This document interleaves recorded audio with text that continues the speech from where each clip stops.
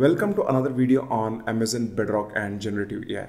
In this video, I'm going to show you how to build a retail banking agent which will answer the queries of the customers related to the status of their bank accounts. And we're going to build this agent using Amazon Bedrock agent. And you can think of Amazon Bedrock agent as an orchestrator which is driven by the intelligence of a large language model. In the process of building this use case, we are going to utilize various capabilities of Bedrock agents such as integration with DynamoDB, building and integrating RAG-based applications with knowledge base. Then we're going to look at automation of prompt creation as well as chain of thought. This video is part of my best-selling Udemy course on Amazon Bedrock and Generative AI. You can also check some other generative AI applications that I have built as part of this playlist, including building a chatbot, text summarization, code generation, building a RAG-based application, and so on. Now let's go ahead and check out our use case. Now let's explore what we're going to build as part of this use case. So using Amazon Bedrock agents, we're going to create a retail banking agent. Now let's take an example. Say we have 3 banking customers, John, Thomas, and Manju, who are trying to open a new checking or saving account.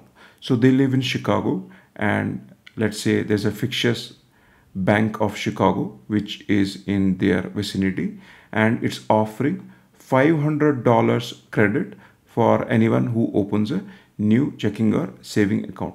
So all 3 of them head out to open the account and they submit the requisite documents, and then the bank provides them a temporary account ID. So for John, it's 5555. Thomas 6666 and Manju 7777. And then the banks ask them to come back after 3 days and check the status of their new account on the bank website. Now within these 3 days, let's assume the Bank of Chicago created a DynamoDB table, and based on the temporary account ID that it had provided, it assessed the documents provided by these 3 customers and determine whether their account status is active or is it pending. And Thomas, you can see the John has account status as active because all its documentation was valid, but for Thomas it could not validate its identification, and for Manju it's still pending because it could not validate its address proof. Now we have this DynamoDB table as source of truth for the bank. Now after 3 days, Manju goes to Bank of Chicago website, and we know its temporary account ID is 7777. So it logs on to the agent and poses a question. Now let's go ahead and check out the actual demo of what we're going to build as part of this use case. Now this is the agent that I have built for the retail banking, and now let's just go ahead and test it out. Okay, now I'm on the Bedrock agent. Now let's just go ahead and pose a question to it. Let me just start by saying hi, and let's see the response. Okay, it's saying what is the account ID. On the right hand side, you can also see that it's showing me a trace, and we'll discuss about this a little later. But for now, just remember that there are 3 types. One is the pre-processing trace, orchestration and knowledge base, and third one is post-processing trace. Okay, now let me just provide the account ID. So we know that Manju was trying to ascertain what is the status of her newly opened account. So let me just paste that question, and her temporary account ID was 7777. So let me just ask this question. Now you can see it's provided me an answer saying that for account ID 7777, the status is currently pending due to invalid address proof. So if I just go to my DynamoDB table, this is the DynamoDB table that the bank had created, and if you see account ID 7777, it shows name Manju, account status pending, and reason as invalid address proof, and that's what it's showing. But now it's also saying this means that the address proof document you submitted when opening the account was not valid and was rejected, and it's giving some more details, and it's showing also some citation. So now the question is, where is this answer coming from? So we had discussed that agents can connect both to a data source such as RDS and DynamoDB, but also connect with your RAG based solution or retrieval augmented generation. So which means one of your sources could be a PDF document which the agent can read and then retrieve answers. So let me just show you. If I just click on this citation and it's showing that it is within the S3 bucket, and this we're going to create as part of this use case. And you can see this is the description of various error codes in new account opening. And what is basically this? So this is the document or PDF that I had created, which says, okay, if you're saying invalid identification error code, what does this actually mean? And I just made up something saying that, okay, if it's invalid identification, that means you have not provided a valid identity document. But the point is that we can connect with both our internal data source like a DynamoDB or RDS, but also build a RAG based solution where we could have like PDF or some other data sources which our agent can retrieve the data from. And for RAG based solution, Amazon Bedrock agent uses knowledge base. So if you don't know what is knowledge, you can check out my other use case on how to build an e-learning app where I have used knowledge base.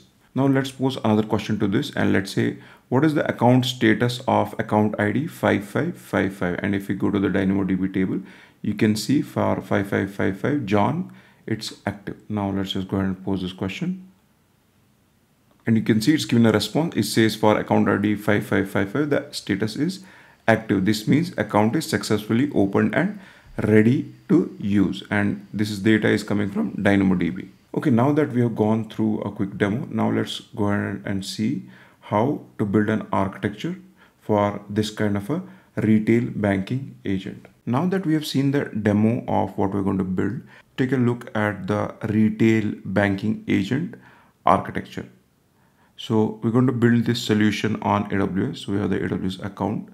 Now the first thing we'll do is we'll create a Bedrock agent using Claude Foundation model, and in particular we're going to use Claude 3 Sonnet because there's a lot of conversation about how good this foundation model is. Now if I can show you how to create an agent through the console, so you can see here, you just go on this agent, give the name of the agent, provide a description, and in our case this agent will have the customer with the status of their recently opened bank account. And then you select the foundation model. So you can see right now it's only supporting Anthropic. So we select Anthropic and then we select the Claude 3 Sonnet, and these are the available options. Then the next thing we have to provide is instructions for the agent, and this is extremely important because it gives context to the agent on what its domain is or what are the areas that it can answer the question. So here you can see I've written, you are a banking assistant in retail bank. You are friendly and polite. You help resolve customer queries by providing the bank customer status on their new bank accounts. Now that we have created this Bedrock agent, now let's say we have the banking customer, say it's Manju, and she's asking what is the status of bank account ID 7777, like we saw in the demo. Now this user input is going to go to the foundation model, and it goes through a step called as pre-processing. Now in this pre-processing, what happens is the agent has a prompt store. So it will take this user input and convert it into a prompt that is conducive for this particular foundation model. Right now, the Bedrock only supports a Claude, but in future, if it supports other foundation models, then it's going to convert this user input into a format that is right for the foundation model. So once this prompt is sent to the Claude Foundation model, as part of the pre-processing steps, it will validate and categorize the prompt into few different sections. So first it will check whether or not the prompt is malicious, and if it finds that it is malicious, it's not going to do any further processing on that. The second categorization is whether it is within the domain of that Bedrock agent. So here we are building a retail banking agent, but if I ask it a question asking what is the status of my claim ID 7777, and the response we're going to get is that this is not an insurance agent, this is a banking agent, and this question is not valid. So those are the few steps that happen as part of the pre-processing. So once this Claude foundation model determines that the user input is valid, so it needs to determine what is the next action that it needs to perform. So for that, Amazon Bedrock expects you to create something known as Open API schema and upload that file in the S3 bucket. So you can create the Open API schema either in YAML or JSON, and you can see this is the format. So the most important thing here is the description. So you need to provide the description saying that, okay, API for determining the status of new accounts opened. Now this is the YAML file that we're going to create as part of this use case. So here you can see you have some details on Open API version, and then the title of this Open API schema, then what is the description, basically determine the status of new accounts opened based on the account ID, and then you define which function would be invoked if it matches to this description. So what are the parameters that we are going to pass, and what is the response we are going to get. So the parameter we're going to pass is the account ID, and the response we're going to get is the account ID, reason, status, and so on. Now this description is important here because what this foundation model does is, based on the user prompt, it does a semantic match to this description, and if there is a match, it will invoke the Lambda function that has been defined here. So this is sometimes known as the orchestration step, and as part of the orchestration step, what the Claude foundation model does is, it looks at the user input, it looks at this Open API schema, and then it also looks at the instructions for the agent. So what is the key role of the agent? Based on all these parameters, this Claude foundation model breaks down the task into manageable steps and then provides a logical reasoning on how it plans to execute the task, or sometimes called as chain of thought. Now let's say, based on all these parameters and reasoning, the Claude 3 Sonnet foundation model determines that it needs to invoke this new bank account status to determine the status of account ID 7777. Now the logic for this particular function needs to be written as part of the Lambda service, because Bedrock agent allows integration with Lambda function. So it is going to invoke a Lambda function called as new bank account status. Now let's take a look at this Lambda function and what it does. And as part of this use case, this is the Lambda function we are going to write. And this Lambda function would be invoked by the agent. And what this Lambda function will do is, it's going to query the DynamoDB table that we create as part of the use case based on the user input. So if the user says that what is the status account ID 7777, so this Lambda function is invoked and it's going to retrieve the data from this DynamoDB table. Now in Amazon Bedrock terminology, Open API schema and AWS Lambda together are called as action groups.